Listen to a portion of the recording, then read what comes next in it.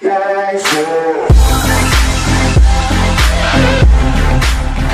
guys, it's Marla and welcome back to my channel, and if you're new here, subscribe. Today's video is going to be how to achieve faux freckles. I think freckles are the awesomest thing in the world, and if you guys have them, wow, I'm jealous. I love them, and this is how I achieve my faux freckles. Without further ado, let's get into the video. So to start off this faux freckles, you are going to need just a few products. The products you're going to need is watercolor paint that is non-toxic and safe and won't kill you. You need some water, a paper plate, and a toothbrush. So I did see this method already on YouTube and I wanted to try it out. We'll have the video that we got inspired by in the link down below. So to start it off, you're going to need your paper plate. I already used it, so there's some stuff on it. I'm taking my watercolor non-toxic paint, and this is in the color Burnt Umber. I think it looks the most natural brown out of all the shades that I own. Then I have a new toothbrush that I've used for this already.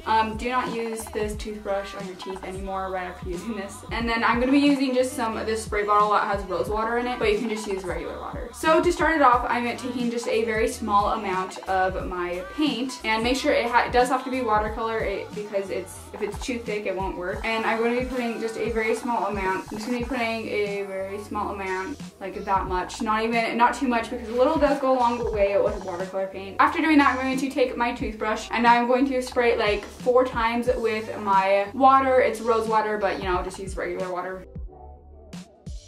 Just so it's wet, and then I'm going to go in and dilute my paint. Okay, so like I said, a little does go a long way because now I have all this stuff. Anyway, so now I'm going to take my toothbrush and I'm going to put it into the mixture that we just made. And then you're going to flick that onto your face. And before I get started, I am going to say this is completely just personal preference. If you just want a few freckles, then don't do too much. And if you want a lot, then you can do as much as you want, just all over your face. I'm going to focus on this area and a little bit on my forehead and a little bit on my chin. That is my dream. I just wanna dream. It's what you make it. Always try to give.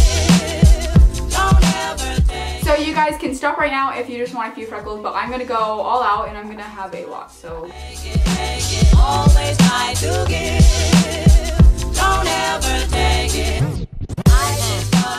So it got a little crazy on the side of my nose, so I'm probably gonna go in with a Q-tip and clean that up. But for the most part, I think this is as many freckles as I want. So yeah. So I'm gonna go in, put on some mascara, and then I'll be back. It's what you make it. Always try to give. Don't ever take it. So this is what the completed look looks. If you guys do try this out, it obviously will look different because it will look different. So you can always add more or add less, but basically this is how to achieve the faux freckle look. I think freckles are so cute, and if you guys have them naturally, then I'm so jealous. I think they're so cute. I've always just have, you know, I think freckles are just add to the face. Remember to subscribe and give this video a thumbs up. I love you guys and thank you guys so much for watching. Bye!